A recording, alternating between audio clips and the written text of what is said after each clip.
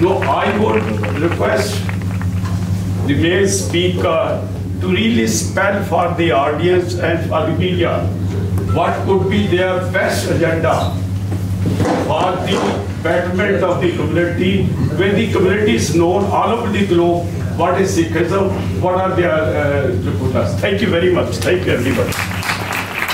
Thank you for your question. And that's how Sikhlens was formed. All the things what you have mentioned. And our thing has been to create Sikh stories in the digital space so that we can take them out globally. We can talk about Sikh culture, heritage, our religion, beautiful religion, and through the films. And we have produced hundreds and hundreds of these films through our scholarship program. And we are also creating, inspiring the youth to get into media, broadcast journalism, and films. Because there has been a lot of push. I am a product of technology. When I was growing up in our household, you could only do two things in life, medicine or engineering. If I would have gone to my dad and said after high school, hey, listen, I want to get into films or media, he would have had a heart attack and died right in front of me. You know, so it's like, so how do you change that perspective? Same is with my wife. She's a computer engineer, computer science person, and in their household it was the same. And here also Ojasweee, who in his previous life became an engineer and then decided that okay, his parents were happy with what they wanted him to do, but then he says, okay, now dad, let me do what I love. And he made some beautiful, beautiful films for... He is beautiful from every angle. Yeah, I know that, I know. Yeah, like his admitted film and his Rab Di Awaz. I don't know if you guys saw that film. It will bring tears, you know, like such a human, emotional story.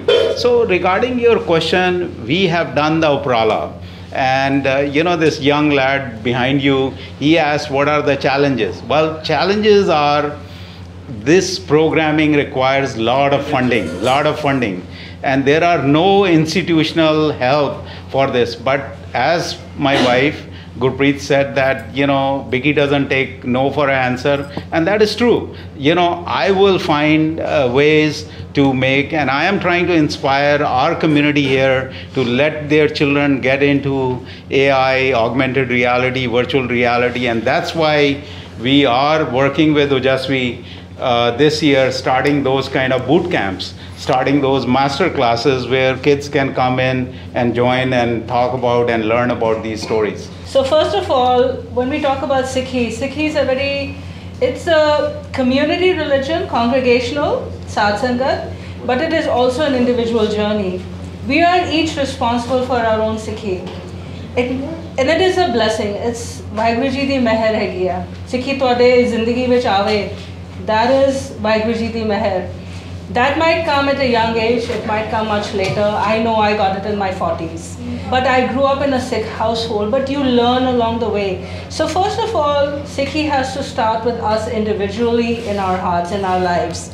Then you can tell people about it. And what we have done is we've gone into Punjabi schools. The Digital Voice program is mostly Punjabi school children who are in the diaspora who are learning Sikh values, Gursikhi, Gurmukhi, Kirtan, and then you're also teaching them this. And they will ultimately do beautiful films on Seva, Nirbhav, Nirvair, the Sikh themes.